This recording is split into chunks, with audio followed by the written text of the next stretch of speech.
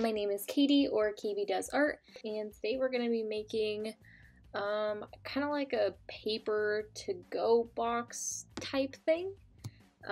So I'm going to start out with a cube, so go ahead and grab that, and then let's click on Polycube 1. I'm going to change the dimensions a little bit. I'm going to make the width maybe like 2, yeah, that looks good. And then I want the height to be a little bit less, maybe like 0.8. That looks good. All right, let's put some subdivisions in. Let's just start with maybe like 6 by maybe 4, not 44, 4. And then maybe do 4 on the depth as well. All right, so that's looking pretty good. So first thing I'm gonna do is probably just hollow this guy out. So let's go ahead and let's do this the easy way. Let's just select the top faces and then delete the top faces, go into object mode, and then extrude, Control E, and then adjust thickness, maybe to like, the paper's pretty thin, so maybe like 0.05 is good. Yeah, 0.05 is perfect. All right, next thing we're gonna do is select all those inside edges, all those guys. I'm just holding Shift and double clicking each edge. Select all these faces, hold Shift and double click each edge. Do the same for this upper ring and that ring. Do the same for each side. So really just like double clicking all of those 90-degree edges like that. Then I actually want to not include these. Actually, no, include those guys. All right, and then whenever you're ready, do Control B for beveling, and then do 2 segments at a pretty small fraction because we do want them to be pretty rectangular. There we go. So now you can see it kind of just holds all of our edges into place when we turn on subdivision smoothing or surfacing. Okay, that's looking good. So next thing we're going to need to do is add in all those fun little corners. So I'm going to do that by just selecting this outer edge, select one and then select another and double click. Should select the whole ring. Go ahead and click, oh, you can take away these little guys in there. So just remove those guys since we don't need them. So take away both of those guys on all 4 corners. And then whenever you're ready, go ahead and do Command E for extruding. And then you're just gonna up that thickness to maybe like I don't know, 0.6 might be good. Maybe even like 0.55. 0.5 might be good. All right, I think that's good. All right, so now we're just going to be doing some detailing. Let's select these faces and these faces. Select these faces like that. Click R and just scale them in.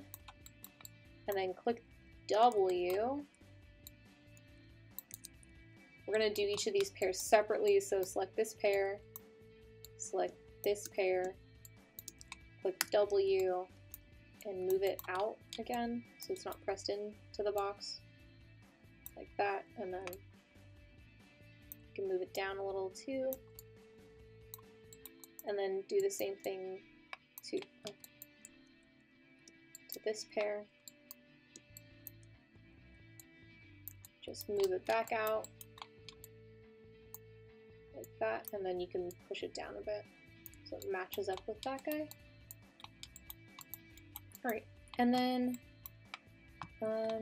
let's see, if you want to, you can take this vertex and just kind of drag it out a bit more if you want that corner to be a bit further.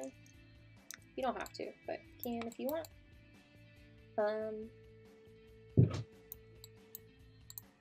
Alright, and then let's see, if we press 3, corners kind of round out a bit, that's okay.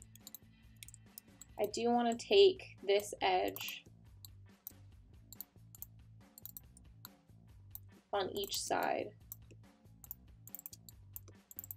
And Control B and bevel it, do 2 segments at a pretty small fraction.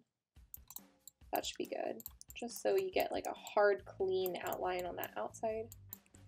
And then you can honestly just do that exact same thing for all of these outer edges. Just selecting those guys.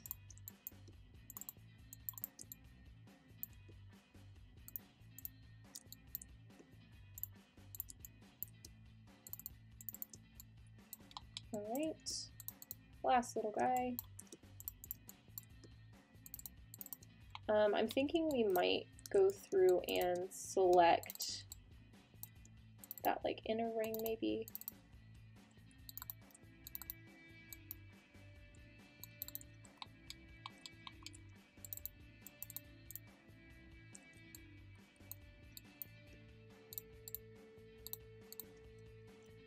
Let's just bevel those guys and you can do 2 segments. And alright. If you want to, you can add in some more details on just grabbing like some of these vertices and kind of like pulling them out a bit. Just make sure maybe you're like symmetric. You want to have symmetry throughout your model, so if you do decide to do that, feel free. And then just make sure you are doing the same thing on both sides.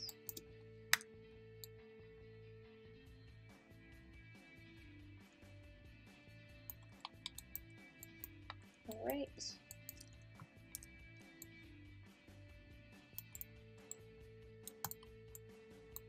Okay, so I'm kind of thinking that's all we really need. I kind of feel like it's a little too tall, so you can just click R and just scale it down, kind of like that. Going for more of a donut box type. All right, there we go. I'm feeling like that's pretty good.